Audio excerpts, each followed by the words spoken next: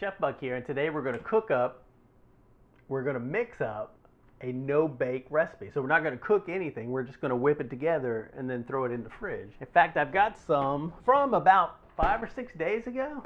This is a batch I made closer to a week than not a week. Amazingly, there's still plenty of them left, even though they're super duper delicious. But it's a no-bake, so we're not baking the oats or anything, so you got to take it easy on these.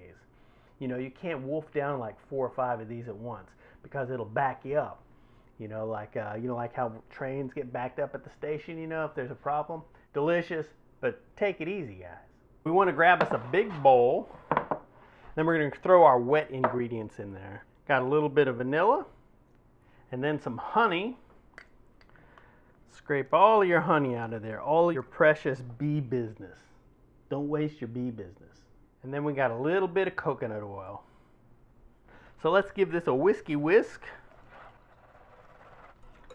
And then we're going to throw in some rolled oats. Not steel cut oats, you want your rolled oats.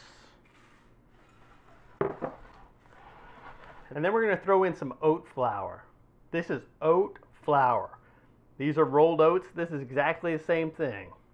It's just this one here, the dreams have been crushed. These are like this, but the dreams, it's like, this is oats once they deal with the reality of the world. I mean, I'm very close to this right now.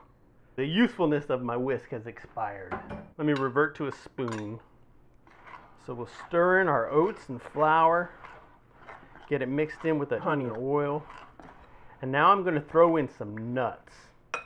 And I got a cup of nuts here, but it's a half and half mixture. I got some walnuts, boom, but then I've also got some slivered almonds. And these are toasted. When you buy slivered almonds at the store, they're not toasted. But then Camber Girl takes them and then she toasts them, and then they have a great flavor. The chocolate for the fudge, it's very overpowering. I mean, they're oatmeal fudge bars, and the fudge just jumps in there, and it's like a wife in a marriage. You know how they're overpowering? Is that the right word? It takes charge. The fudge takes charge. But if you use some toasted slivered almonds, it can fight back a little bit. But anyway, we'll mix our nuts in here. Get them nice and amalgamated. And it's not a very wet concoction. Okay, now I'm going to use an 8x8 dish. And you can use any size dish you like. You saw those ones I had, they're like 1 inch thick because I'm using this dish. If you like thinner ones, just use a bigger dish. And it'll be less in there and it'll be flat. It's science. But I got a little nest of parchment paper, so it'll come out here easily. So let me spoon a bunch of this in here and smash it out. We want to use most of this as kind of a bottom crust, and then we want to reserve some of it to sprinkle on the top. Let's go ahead and give it a smashy smash and get it filled in all the way to the corners. And you can use a spoon or spatula to smash it down if you want, but it's very sticky.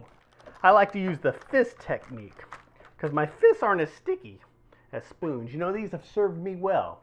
Whether I'm rough and tumble in the back alleys of Singapore or I'm at home making fudge. Can always count on these. So I got a nice little thick layer of oats and honey. So now we've got our base all ready for the chocolatey part of our dish. So come on over here to the stove, Camera Girl. I got me a little double boiler set up here. So I just got a pot of water with another pot that'll sit in there. And I'm going to go ahead and bring this water up to a bubble so I can melt my chocolate. But I'm going to throw a little bit of butter in here.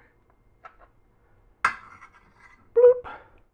So our butter is starting to melt up there, and I'm going to throw in my chocolate. So we're just going to stir it around in our pot here and get it nice and melted up. Won't take long at all. Let's see, I'm going to go ahead and throw some coconut milk in here. And then we'll just continue to stir it. Stir away until it becomes a nice, smooth, chocolatey dream. Come on over here, and that's why you want to have this ready to go. Because you don't want your chocolate to freeze up, while you're getting your crust ready. So have that done beforehand. So we'll get all our chocolate in here, and then we'll just smooth it out. So I've got everything pressed down and smoothed out evenly. And now I'm going to take my remaining oats and honey and nuts and sprinkle that over the top. Put a nice little crunchy cap on here. And I'm going to take a few more of the slivered almonds and put those on the top too, because I really like those. Now I'm going to go ahead and press my oats and nuts into my chocolate a little bit. You know, just to anchor them into that chocolatey goodness so that later when I'm trying to eat them, you know, they won't try to escape. You know, I want them firmly embedded into the deliciousness. This is heavy. There is a lot of delicious desserty poundage here, and this poundage is going to go somewhere. But let's not think about that right now. So the last thing we got to do is throw it in the fridge. Boom. And let the fridge do the magic.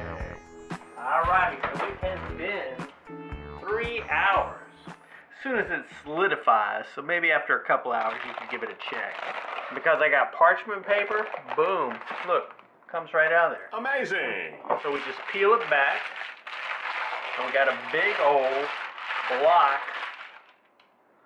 of deliciousness. If you want to send somebody to the hospital, you can just give them this one piece. But now we want to cut this into some pieces that we can eat and survive.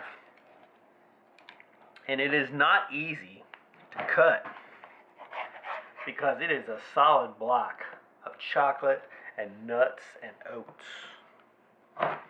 But cut them into whatever sizes you like. You've been eating these all week, camera girl. Now you got a new batch to work on. What do you like about these? It's a good balance of the oats, nuts, woohoo! Because you're not crazy about chocolate. You're not. I like chocolate, but I'm not. She's not an ambassador of chocolate like I am. Depends. I'm a little more picky. Yeah. But these are great. But they are, as you say, they're very dense. So you don't need a lot. A little goes a long way. But this is a little. There you have it. A tower of decadent luxuriousness. If you want to print this recipe, I'll have a link down below. It'll take you over to myfoodchannel.com. You can print all our recipes over there. Thanks for watching and subscribing, and we'll see you next week. Bye-bye.